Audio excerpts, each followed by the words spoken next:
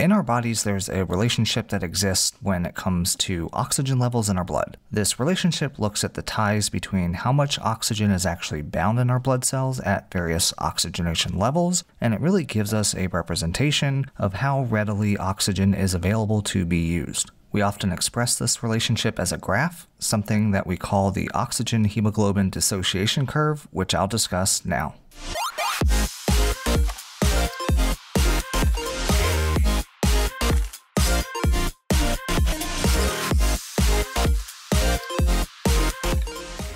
Alright you guys, welcome back to another video lesson from ICU Advantage. My name is Eddie Watson, and my goal is to give you guys the confidence to succeed in the ICU by making these complex critical care subjects easy to understand. I truly hope that I'm able to do just that, and if I am, I do invite you to subscribe to the channel down below. When you do, make sure you hit that bell icon and select all notifications so you never miss out when I release a new lesson.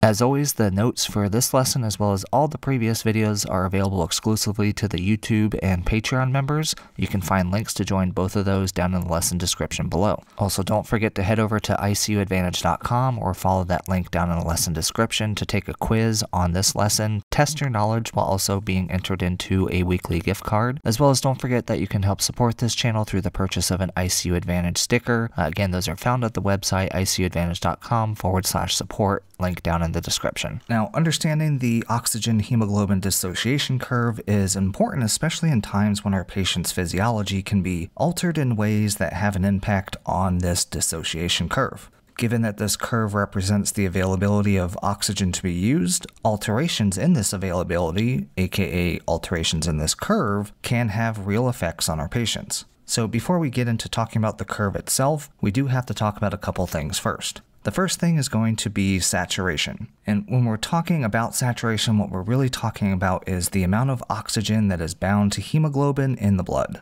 Most commonly, we use a pulse ox and get a SpO2, or we can also use the saturation from an arterial or venous blood gas. If you remember from our A&P days, we have our red blood cells. Now, this cell here is without much of the normal machinery of other cells, including its nucleus, and its main purpose is really to transport oxygen. The way that most of the oxygen is transported is through the help of the hemoglobin molecule.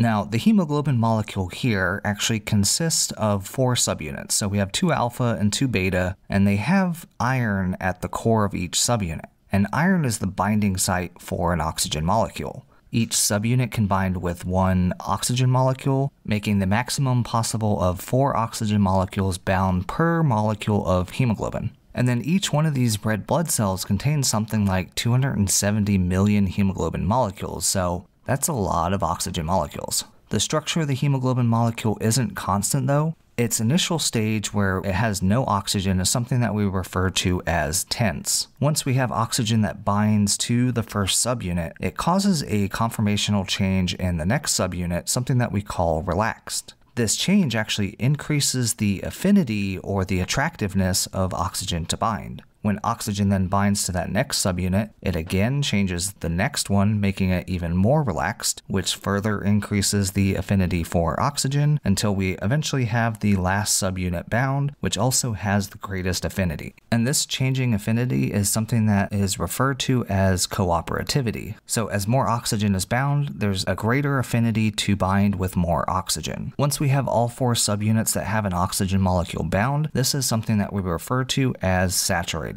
And when we look at the blood as a whole, we can evaluate what percentage of hemoglobin molecules are saturated with oxygen, and this is our SpO2 reading that we get. And this can range anywhere from 0 to 100%. So for an example, if we have every hemoglobin molecule that has 3 of the 4 subunits bound, the saturation of our patient would be 75%. Alright, so the next thing we need to talk about is partial pressure. At its most basic level, this is the pressure of a gas. In our example here, the gas that we're looking at is oxygen. The partial pressure tells us essentially how much oxygen is available. The more oxygen that's available to the blood, the higher the partial pressure. This amount, or partial pressure here, that is available is going to be roughly equal to the amount of oxygen that's dissolved in the blood, but not bound to hemoglobin. And this is what's reflected as our PaO2 on our ABG. Now, important to know that while dissolved oxygen in the blood does contribute to overall oxygen availability, it actually contributes just a fraction of the oxygen when compared to hemoglobin. To understand this more, I'm going to link to a lesson up above where I do talk about oxygen delivery. Alright, so now that we got those two concepts out of the way, let's actually talk about the oxygen-hemoglobin dissociation curve. So this is also something that you'll hear sometimes referred to as the oxyhemoglobin dissociation curve or the oxygen dissociation curve. If we look at the name, dissociation means to separate or disconnect. So just by looking at the name of this, we can infer that this is about disconnecting or separating oxygen from hemoglobin. All right, so here is the curve here. And for reference, along the x-axis, we have the partial pressure of oxygen, and along the y-axis, we have the percent of hemoglobin saturation. Now, the curve itself has an S-shaped or a sigmoid appearance, and this is something that I'll explain more in just a minute. What this curve represents is that for any given availability of oxygen, aka our partial pressure at the bottom, how much hemoglobin is going to be saturated with oxygen. So, for example, if we look at a partial pressure of 50 millimeters of mercury, we would expect, if we go up here, a saturation of 85%. Now, towards the right of the curve here, you can see that we have this plateau as we really approach 100% saturation. And what this means is that at this point, as we increase the partial pressure more and more, we really don't see much of an increase in the saturation. And obviously, once fully saturated at 100%, it's impossible to go any further than that, so our max limit would be at 100% here. Now, just like I talked about with the hemoglobin molecule, as it becomes more bound with oxygen, it has a greater affinity for binding more oxygen, and thus in an oxygen-rich environment, the hemoglobin is going to have a greater affinity for that oxygen, increasing saturation. And we can really think about this if we think about the physiology in the capillaries of the alveoli in the lungs. So here CO2 is being offloaded, and due to the hopefully large availability of oxygen, we should come pretty close to fully saturating hemoglobin. Now, as we start to move left along the curve, we start to see the curve dropping off, and it gets quicker the further left we move. So what this tells us is that as the availability of oxygen drops off, so as our PaO2 is dropping, we begin to see less and less hemoglobin being saturated with oxygen. And so if we think about this, what this really means is that the oxygen is being unloaded off of the hemoglobin molecule in an environment where there isn't much oxygen available. Obviously, the oxygen can't be used if it's bound to hemoglobin, so it needs to be unbound and released in order to be used wherever it's needed. And we can think of this as being at the site of capillaries that are in our end tissue that need the oxygen for cellular metabolism. There isn't much oxygen available here as it's being used, and thus the hemoglobin will begin to unload its oxygen to make that available. Hopefully this makes sense, and from the perspective of our physiology, this should make sense that we do want this to happen. As mentioned, as hemoglobin has less oxygen bound to it, it's going to have less and less affinity for oxygen, so it actually wants to unload this oxygen easier. And this is what accounts for this increasing drop in the curve. As our oxygen levels get lower and lower, the unloading becomes easier and easier, increasing the rate of descent. So knowing all this, we can expect that at a particular amount of oxygen availability, aka partial pressure, we should have a particular level of hemoglobin saturation. The curve itself does not account for how much oxygen our patients are getting into their lungs. This is just looking at the oxygen that's available at the site of gas exchange. If you want to better understand the relationship between the amount of oxygen delivered and the amount of oxygen that's available, watch a previous lesson I did talking about the PF ratio. I'll link to that up above.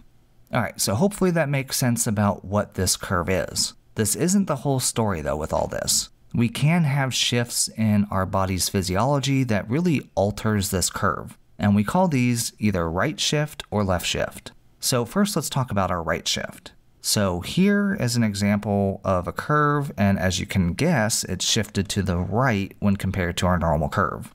What a right shift means is that hemoglobin will have less of an affinity for oxygen, and it will unload the oxygen easier. So we can see this by looking at our example of a PaO2 of 50 millimeters of mercury from earlier. So normally, if you remember, we'd expect 85% saturation. But in this example here, we can see that we have somewhere around 75% saturation. So for the same given amount of oxygen availability, we're going to have less bound in hemoglobin and thus more available to be used when compared to our normal curve. So what would cause this right shift? So we can think about this in terms of where or when we want oxygen to unload easier to be available to be used. And so this is going to be at muscle, at end tissue, as well as in the placenta.